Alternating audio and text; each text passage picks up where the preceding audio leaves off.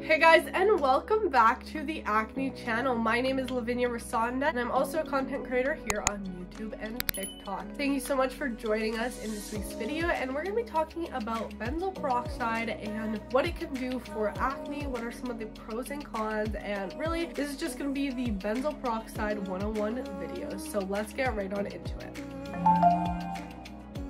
So just to give you a little background, I have been struggling with acne for about 7 years, ever since I was 13 years old, and my acne is mainly hormonal as well as cystic. I get it a lot in this lower half of my face, and when I do get it, it is large cysts that really hurt, but I've also struggled with some of those smaller breakouts as well. And when it comes to acne, I find the main topical ingredients that are used are like salicylic acid, or different types of retinol, and benzoyl peroxide. So today I wanted to really get into all the pros and cons regarding benzoyl peroxide so that you guys have all the information you need on it.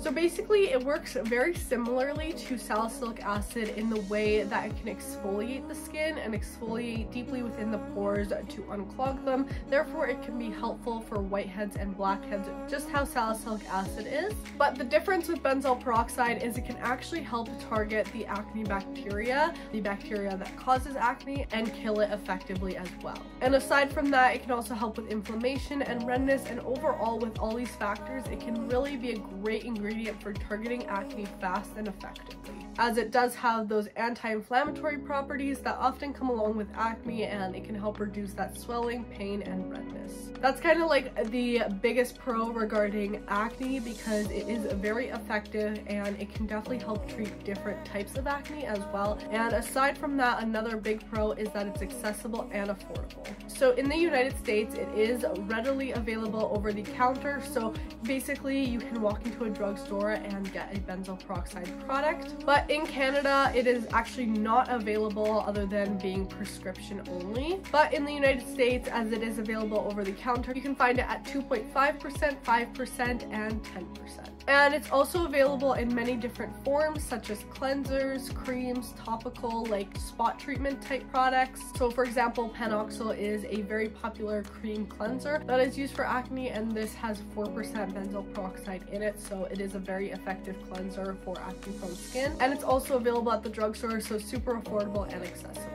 La Roche-Posay also has a benzoyl peroxide spot treatment that a lot of people have said is really effective. In Canada though, it is only available as a salicylic acid form, not a benzoyl peroxide form. And there are also similar treatments like from Paula's Choice and other brands. As well, if you do want that higher concentration of benzoyl peroxide to treat more severe acne, prescription concentrations are available as long as you go see your doctor or dermatologist. Now with those over-the-counter options, I would suggest to start off slow to make sure that you're using the right concentration for your skin, because as we'll talk about later, benzoyl peroxide does have some cons to it, so you want to make sure you're not doing more damage than good. And I would say start off at a lower percentage, maybe like the 2.5%, and work your way up if needed, but don't start off way too strong for something your skin can't handle. And another thing it can actually help with is also that post-inflammatory pigmentation that is left behind when acne starts to heal, as well as acne scarring. And the reason it can help with this is because benzoyl peroxide is actually a bleaching agent, so it can help lighten up that pigmentation left behind from your acne, and therefore it's kind of like a good 2-in-1, you know. It's gonna help get rid of the acne but also the pigment that comes with it.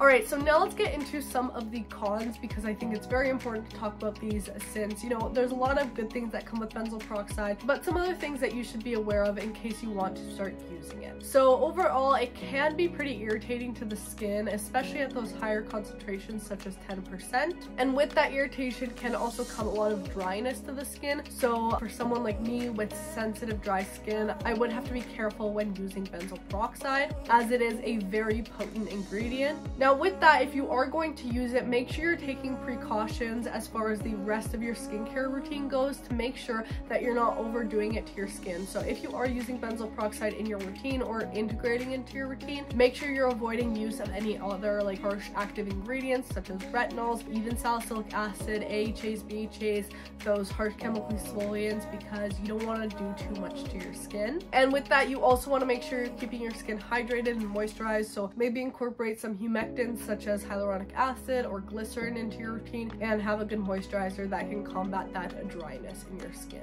Going along with that sensitivity, if you are going to be using benzoyl peroxide, try to avoid the sun when you use it, and if you will be outside and in sunlight, make sure you are protecting your skin with SPF. The higher the better, because benzoyl peroxide does shed the top few layers of your skin when you are using it, causing your skin to be more sensitive to the sun, and this can make you more prone to skin damage and skin burns, and even make you more photosensitive to the sun. So you just want to make sure you are avoiding those potential reactions in contact with the sun. So try to avoid it as much as you can, or if you need to be out in the sun, make sure you're wearing a lot of SPF while using benzoyl peroxide. Now, as I talked about before, benzoyl peroxide is a bleaching agent which can have benefits to acne scarring and any of that post-inflammatory pigmentation. But what it can also do is bleach your clothing, bleach your pillowcases, and basically anything, any like fabric that is coming in contact with your face, as well as like towels or even face masks. So make sure to stick to like white towels so you don't damage them. But I just wanted to put that out there because a lot of people, because I don't want you damaging all your stuff